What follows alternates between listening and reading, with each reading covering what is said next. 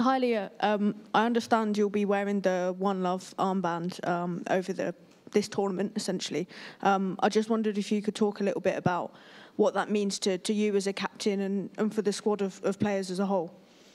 Yeah, again, we're never shy in saying what we stand for. We're a squad that promotes inclusivity, equality.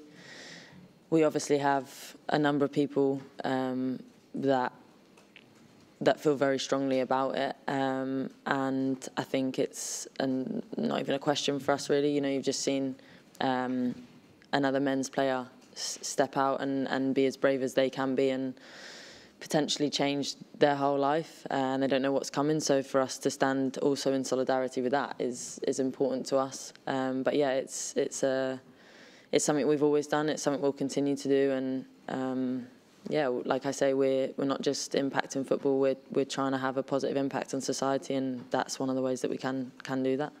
And we saw what happened with the men in Qatar. Is it a situation that you'll continue to discuss sort of throughout the year, looking ahead to the World Cup as well?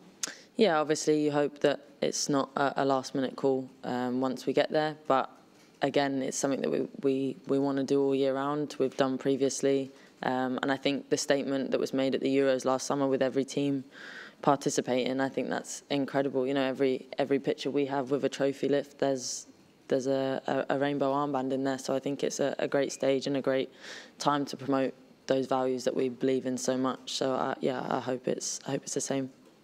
Thank you.